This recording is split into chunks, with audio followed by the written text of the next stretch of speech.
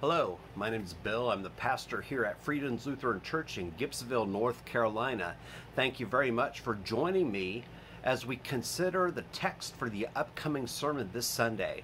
We are in Luke chapter 4, where Jesus is led out by the Holy Spirit into the wilderness to be tempted by the devil.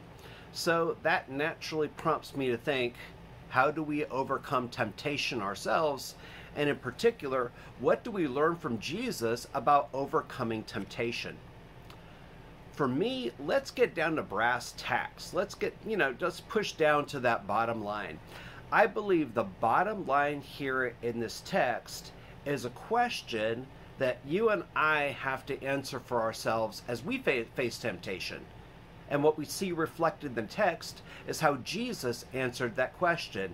And the bottom line, engaging question is, whom do you trust? Who do you trust? Do you trust the Lord God Almighty, who lives in heaven and earth, the one we call our Father, who provides us with everything that we need for life? Or do you trust yourself? Do I trust myself? Whom do we trust more? And as I look at the temptations, what I see playing out in there is how Jesus has fully submitted himself to our Father in heaven. He wants to chase after God's will. He was chasing after God's way. He's looking to worship God and God alone.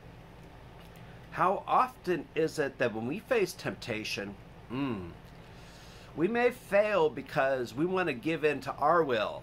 We want to do things our way. We're chasing anything but God's will and God's way. As a matter of fact, sometimes God's will and God's way seems to lead opposite of what we want to do, and so we do for ourselves.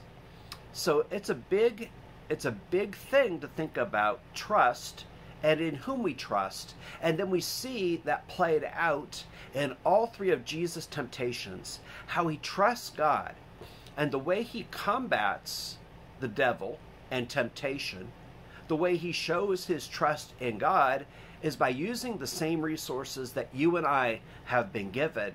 First and foremost, he answers each of the devil's temptations with Scripture. He looks to use God's word as that shield, or as that two-edged sword that slices both ways. He's able to defend himself and go on the offensive with the devil when it comes to using Holy Scripture.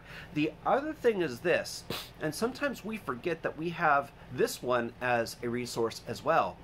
Jesus was led or driven, I can't remember which it is in Luke. Look that up.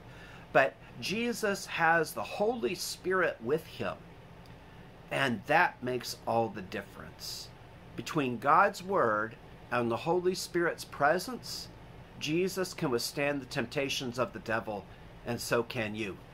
I look forward to exploring more of this with you this coming Sunday. It's our first Sunday in Lent. I am so looking forward to wrestling with Scripture, looking through the temptations and seeing how each one of Jesus' temptations spoke to a particular need he had and a need we have. God bless you, and I'll look forward to worshiping with you on Sunday, either online or in person. Continue to check us out at our new website, freedens.church. That's FRIEDENS.church. And once again, God bless you. I hope you have a great day.